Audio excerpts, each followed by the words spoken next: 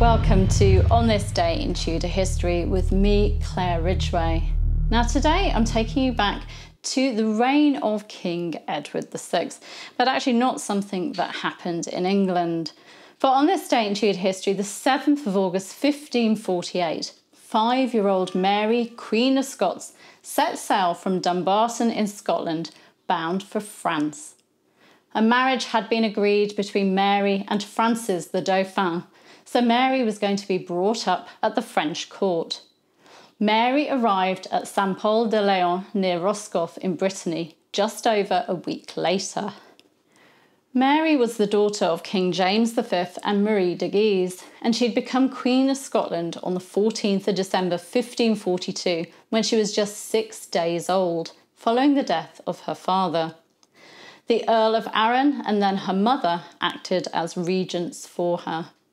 In 1543, the infant Mary had been betrothed to the English Prince Edward, the future King Edward VI, by the terms of the Treaty of Greenwich, but it was subsequently renounced by the Scots.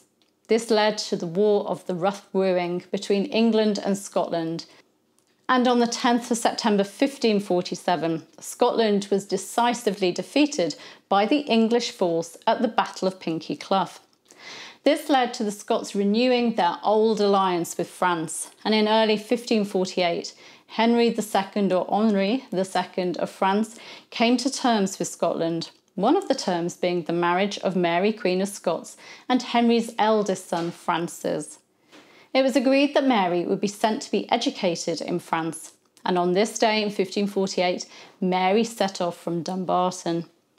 She was accompanied by the 4 Marys, or the Queen's Maries as they came to be called, her maids of honour, Mary Fleming, Mary Beaton, Mary Seton and Mary Livingston, who were all similar in age to Mary. Henry II was delighted with Mary, even though she didn't speak French, and it appears that she got on well with her future bridegroom. The French royal family provided her with an excellent education, including French, Latin, music, singing, dancing, and needlework. Mary and Francis married in April 1558, and in July 1559, Mary became Queen of France as well as Queen of Scotland, following the death of King Henry II and the accession of Francis as Francis II. Her time as Francis's Queen Consort was brief though, as Francis died in December 1560. By the time Mary left France to return to Scotland in the summer of 1561, she had spent 13 years at the French court, and her formative years too, and so must have been more French than Scottish in her ways, and she was obviously close to her Guise relatives in France and the friends she'd made there. It must have been a wrench for her to leave and return to her home country, a country she really wasn't that familiar with now. I'll give you a link to my Mary Queen of Scots playlist to find out more about this Scottish queen.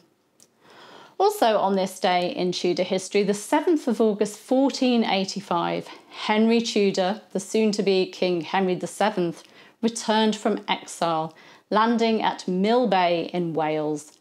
His intention was, of course, to claim the throne of England and to depose King Richard III. Find out more about his landing and what he did next in last year's video, which I'll give you a link to. You can subscribe by clicking round about there. You can hit the bell to be notified as these videos go live, and you can give me a like and leave me a comment. I'll see you tomorrow. Bye bye.